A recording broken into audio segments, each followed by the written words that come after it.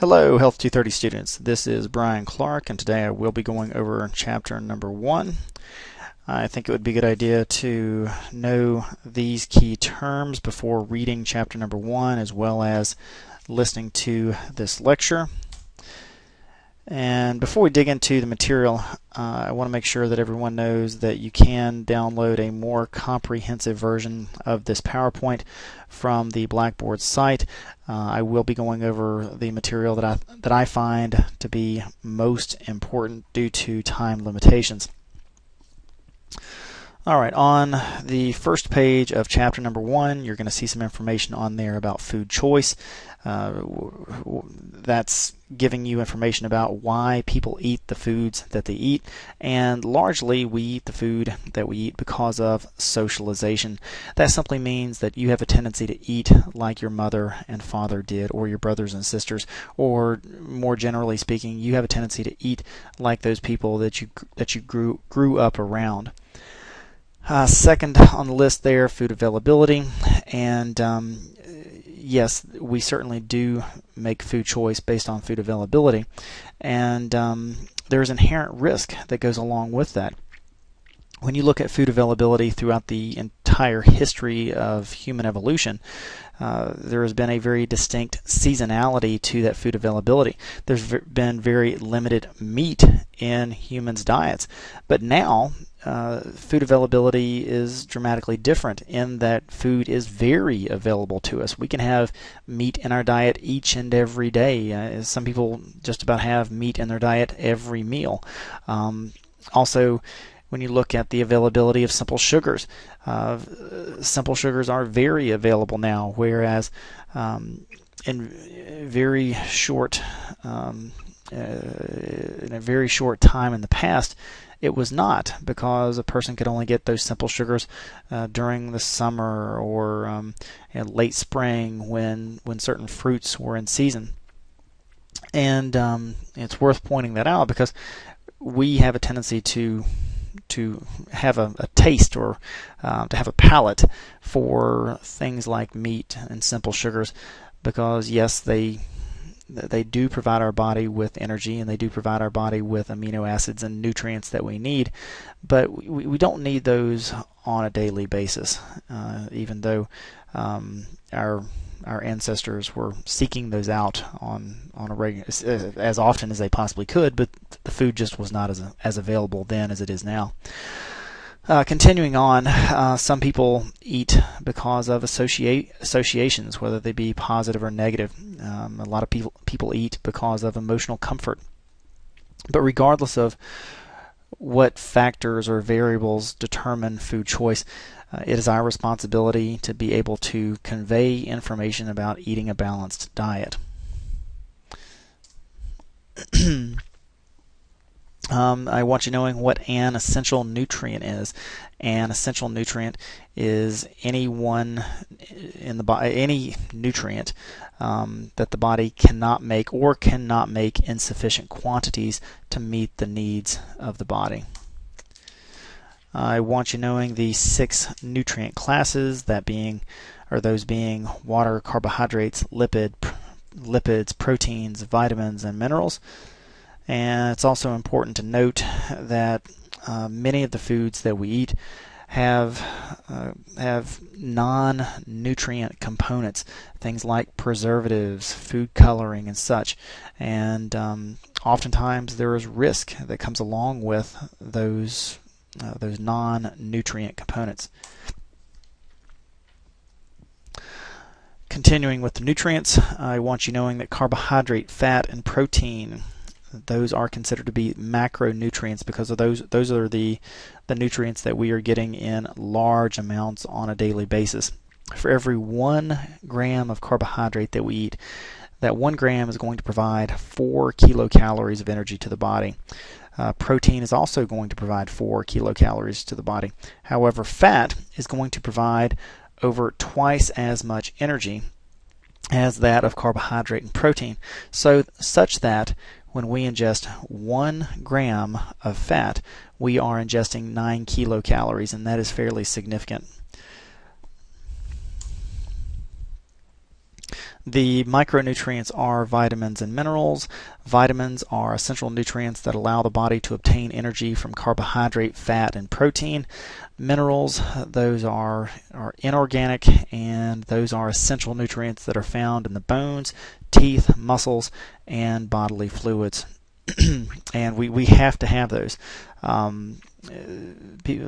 People oftentimes don't understand how important it is to make sure that mineral intake is appropriate.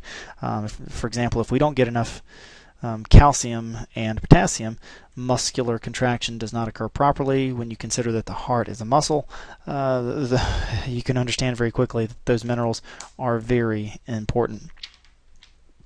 Now, this next concept is one that I want you to understand more on a conceptual basis. I want you on a conceptual level to understand that a calorie is simply a unit of measure. It's a method by which we quantify the amount of energy in food as well as quantify the amount of energy that we expend when we're doing activity, whether it be us doing physical activity or whether it be the body doing its normal physiological processes. And when you understand information about calories, you will very quickly be able to understand information about energy density. On the left-hand side, in figure 1-2 in your text, you're going to see a relatively low-calorie breakfast that is composed primarily of carbohydrate and proteins. Each 1 gram of that carbohydrate and protein will provide the body with 4 kilocalories. And you can see you're going to get a fairly significant amount of food there on the left. And all of that only weighs 450 grams. And that 450 gram breakfast is going to provide the body with 500 kilocalories, which yields a nutrient density of 1.1 kilocalories per gram. On the right-hand side, you see significantly less food. You only have 2 donuts, but those 2 donuts are primarily fat because they have been deep fried in fat.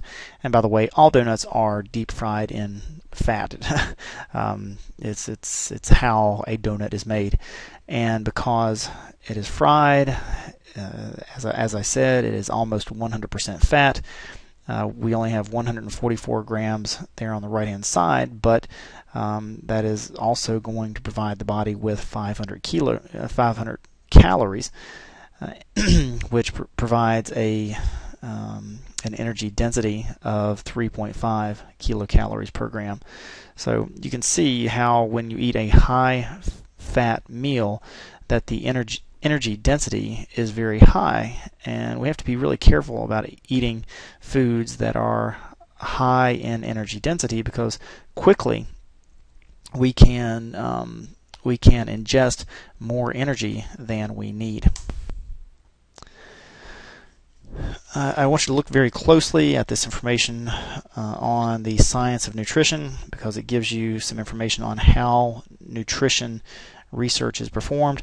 And generally speaking, the one thing that is most important that you understand is that nutrition is a hard science. We understand very well how the body processes certain nutrients, and it's the same from one person to the next. There's very little variability from one person to another on how nutrients are used and how calories or energy is used within the body. So when you hear someone say, well, I don't eat a whole lot, but it's my metabolism, or starts making all these crazy excuses as to why they may be overweight or why their health is or is not affected by their diet. It's just not true. That old adage, "You are what you eat," does have a lot of value, and we understand very clearly what's going to happen if you eat, for example, candy bars and soda on a daily basis, or if a person's eating a dozen eggs a day. We know what the consequences are going to be because we understand the basic science of nutrition. So look over that information that you see in Figure 1-3 and 1-4 and understand what epidemiological studies are versus experimental studies that are performed in the lab. And in particular, what I want you understanding is that for information to make its way into a textbook, there's a very high level or a high burden of proof. And so oftentimes we don't see people expecting that high burden of proof before they apply information to their diets. But considering that most of you all are planning on being clinicians, you need to also adopt that high burden of proof.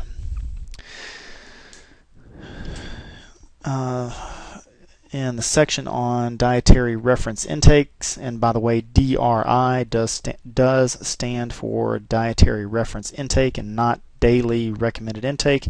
I hear that all the time, and it's just not right. The dietary reference intakes are estimated average requirement, and that one is exactly what it sounds like. RDA, recommended daily allowances, and it is worth reading the information, in particular looking at the information in Figure 1-5 on RDAs, so that you understand what an RDA is, and that RDAs do allow for just about the entire population to have an adequate amount of a given nutrient. Know what adequate intakes are, tolerable upper intake level, that one's also exactly what it sounds like, estimated energy requirement, and accepted macronutrient distribution ranges. So look over that information. I do want to point this out. This is Figure 1-6, and in particular what I want you to look at is this information right here, danger of toxicity. So many people have this ideology that more is better, and they don't understand that taking too much of a given supplement can be dangerous. So over here on the left-hand side of this figure, this is kind of the general accepted view. This being the RDA. They think that that's the average amount that a person gets. That's not at all true, and that anything above and beyond that is safe. So that's not the case. Certainly large amounts of certain nutrients can be dangerous to the body. Now this is what the majority of you all really need to look at closely, nutrient assessment, because considering that most of the people who take this class are planning on being either nurses or in the radiology program or dental hygiene, it's important that you, as a clinician, be able to perform an assessment so that you can identify when a person is malnourished, as well as when a person is doing something like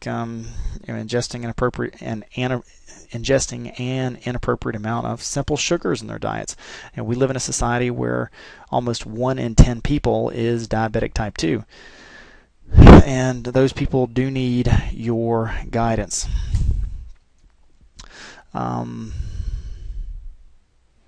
Look at the information on, or I guess I should say in, Figure 1-8.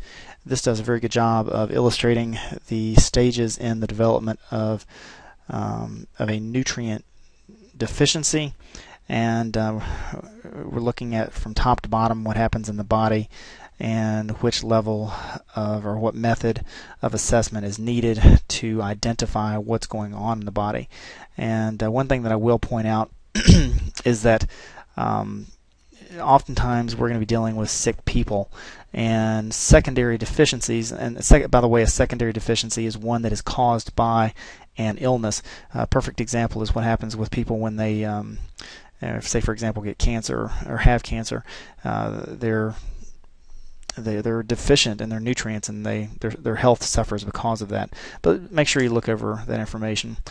Also, make sure you look over the information about how chronic diseases affect health. 5 of the 6 leading causes of death have a relationship with diet or alcohol. I'm going to have to cut it short there, or cut it off here, so that I can get under the 15-minute limit here. Thank you for your attention, and happy studying.